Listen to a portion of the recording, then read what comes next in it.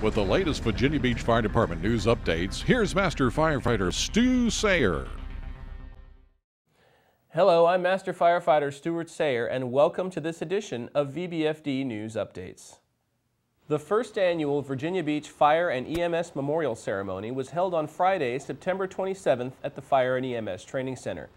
The memorial is meant to commemorate the 7 members of the fire and EMS departments who gave their lives in the line of duty.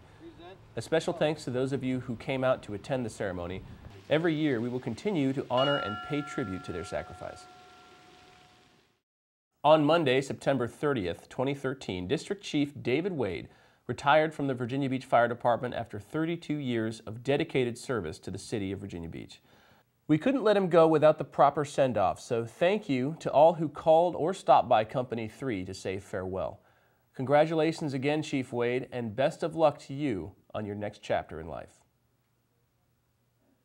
Beginning on October 1st and continuing through November, VBFD is having its fall company in service on high-rise firefighting with practical evolutions. The evolutions include hose packing and carries, advancing hose lines, and controlling elevators for rescue operations. The training will be held at the Town Center section of the city.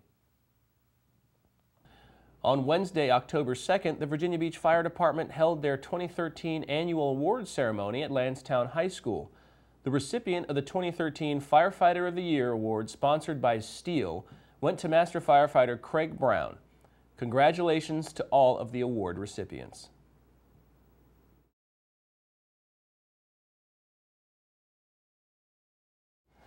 The 2013 National Fallen Firefighters Memorial Ceremony was held on October 5th and 6th.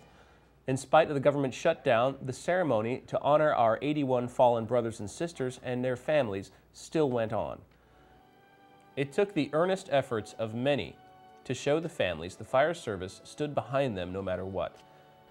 Many thanks to those of you who were there, as well as to those of you who couldn't make it but still watch the ceremony via live stream at VBFDTV.com and on the local VBTV Public Access Channel 46.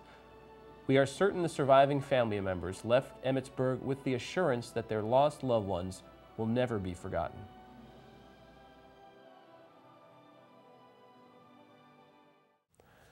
For those of you who would like to plan ahead, next year's ceremony will be held October 11th and 12th.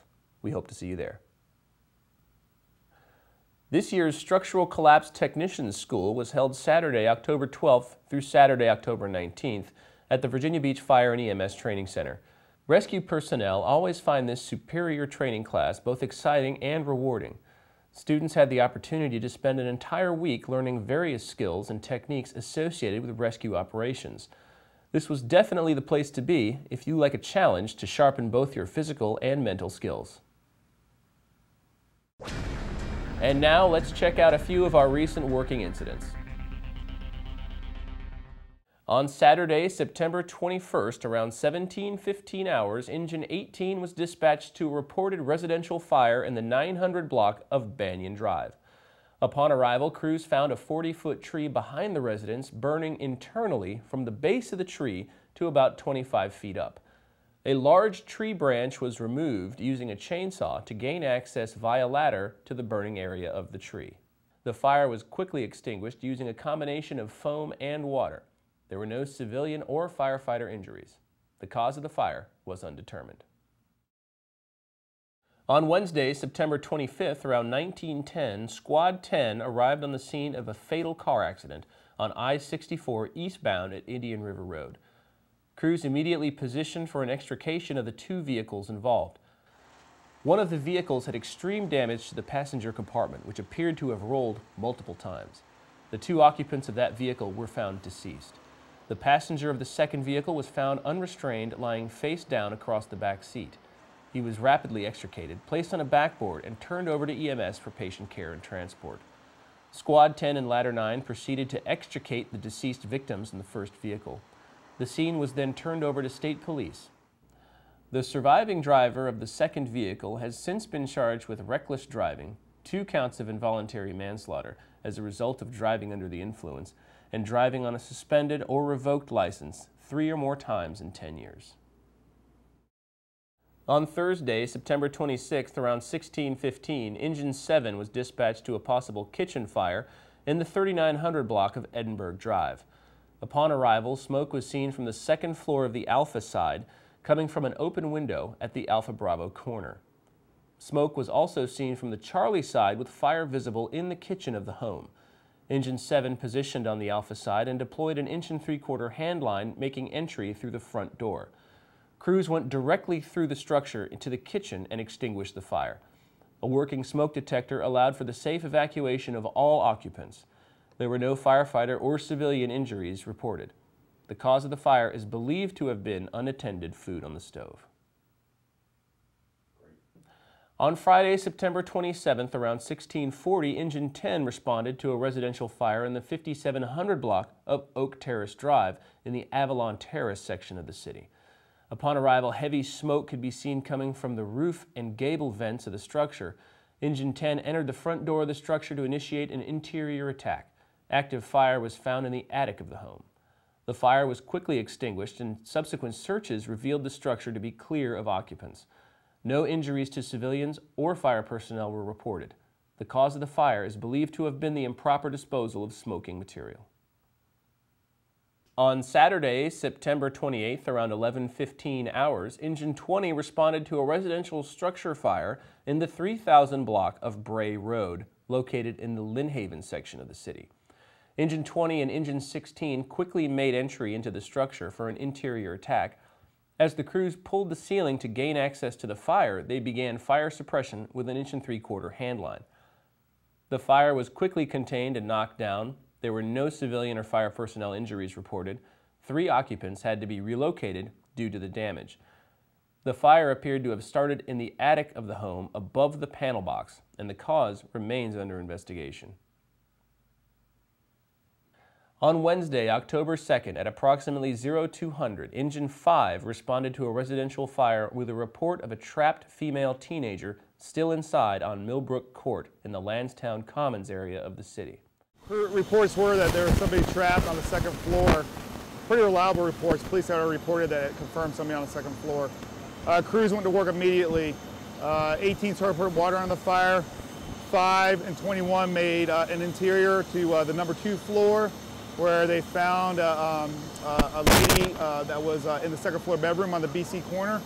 The squad company came around the back, the VES from the second floor with 5's crew, ascended the ladder. At that time, all crews met up in the bedroom. The patient was brought down the rear ladders on the Charlie side. Patient was in cardiac arrest, and what started resuscitation was done by the firefighters and EMS. Good fire attack by the arriving crews. Fire was knocked down very quickly. At this point, we have investigators on scene, looking at cause and origin. Just great overall attack, very coordinated, training staff. Gave us the tools today to do our job to make the citizens here a little safer. The teenager involved sadly succumbed to her injuries and subsequently died in the hospital. The cause of the fire is still being investigated. On Wednesday, October 2nd, around 1300, Engine 18 was dispatched for a reported residential fire in the 3500 block of Purebred Drive. Upon arrival, crews found minimal smoke showing on the Charlie Delta corner of the home. Engine 18 forced entry through the front door with an attack line and extinguished the fire in the living room of the home. Primary and secondary searches were conducted and came back all clear. Overhaul was completed and the home was placarded. There were no firefighter or civilian injuries, and the cause of the fire is under investigation. On Sunday, October 6th, around 2040, police, fire, and EMS units responded to a multi-vehicle crash off of Livingston Oak Drive in the Charlestown Lakes south section of the city. Engine 19 arrived on scene and provided initial vehicle stabilization. A total of 3 vehicles were involved, 2 of which were being driven and 1 parked vehicle. 1 vehicle had overturned on its side, trapping the driver. Squad 10 and Ladder 9 arrived on scene and assisted in removing the patient. No individuals were transported to the hospital. The cause of the crash is under investigation by the Virginia Beach Police Department. On Tuesday, October 8th, around 12:15, county units assisted Knotts Island Fire Department with a working structure fire in Currituck, North Carolina. While en route, Knott's Island units informed our crews they had a single-story house well involved with fire. Upon arrival, there was heavy fire visible from the front and rear of the structure. The Knott's Island crew had an 1 3/4 hand line on the rear of the home. Battalion 4 units arrived on scene and initiated defensive operations. The fire was knocked down and VBFD crews assisted with overhaul. All residents were reported clear of the home. The structure was placarded and turned over to the Knott's Island Fire Department. The cause of the fire remains undetermined. That wraps up this latest edition of VBFD News Updates. Thanks for watching. Until next time, stay safe.